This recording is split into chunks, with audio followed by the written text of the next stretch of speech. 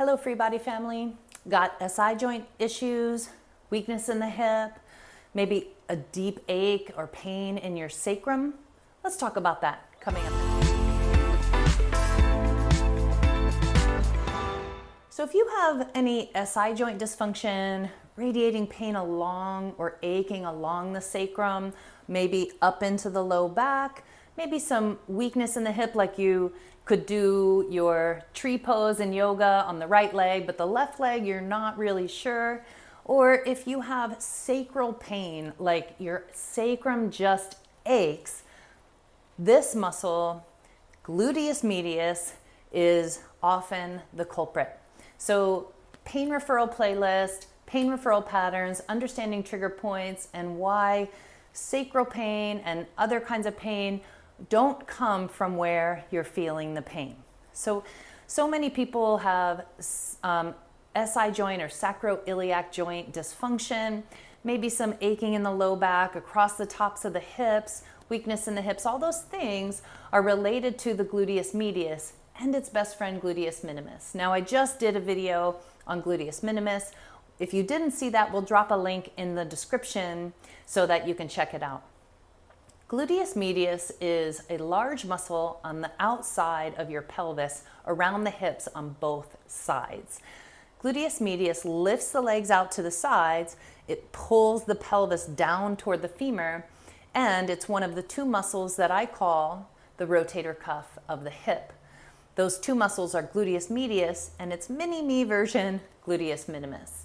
The gluteus medius muscle is a big player in leg length inequality. So if you've been told by one of your healthcare practitioners, oh, your right leg is a little bit short, maybe it actually takes pretty extensive x-rays to really be able to tell if the bones are actually one side is shorter than the other. The gluteus medius has a strong pull on the pelvis, so it can pull one side of the pelvis down and effectively push the other side up, which is going to give you what appears to be a leg length inequality. People who come to me with SI joint dysfunction, I'm always going to check, do they have one hip higher than the other?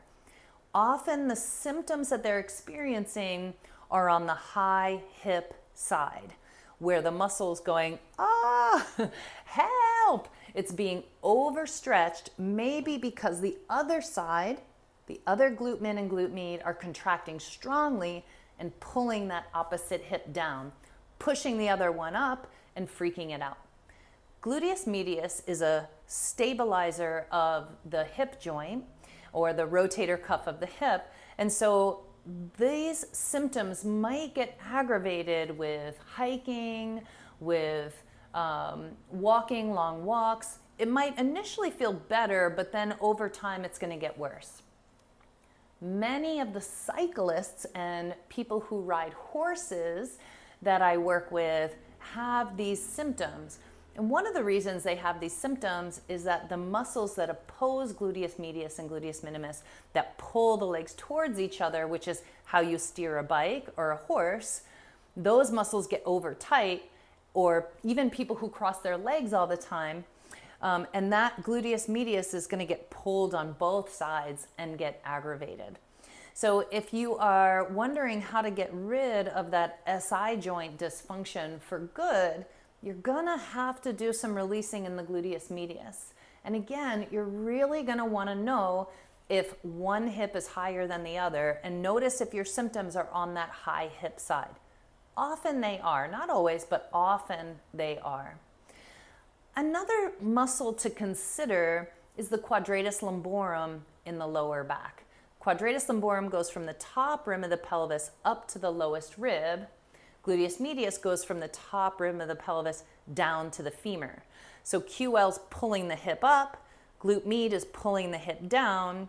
What's stuck in the middle is the sacroiliac joint, and it's kind of getting pulled in that tug of war between the quadratus lumborum and the glute med.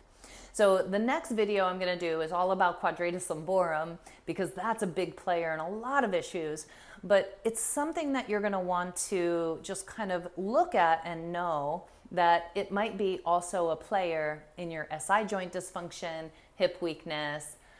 Glute med can also cause a little bit of an aching in your buttocks. Definitely its best friend glute min can cause an ache in the buttocks. So you'll want to do some release on both of those. But again, often starting with the opposite hip or often starting by releasing the inner thigh on the same side will get you really far. So glute med is often our culprit with SI joint dysfunction, hip weakness, because it's trying to stabilize the hip. And trigger points exhaust muscles. They use a lot of resources. So when you have a lot of trigger points, that muscle is exhausted. It can't do its job. It can't stabilize the femur and the hip. You go to put your full weight on that side and the hip kind of gives out. 100% you got glute med, glute min issues. So I trust that you found this video to be helpful. Understanding your pain is a key element of this channel. Here at FreeBody, we want to help you understand the body, understand pain, and give you a path to freedom. So I'm Kat Matlock. We're gonna link below the how to release that gluteus medius. And again, see if one hip is higher than the other. We'll link that video in the description below. And then work in the muscles around this area also for the best benefit.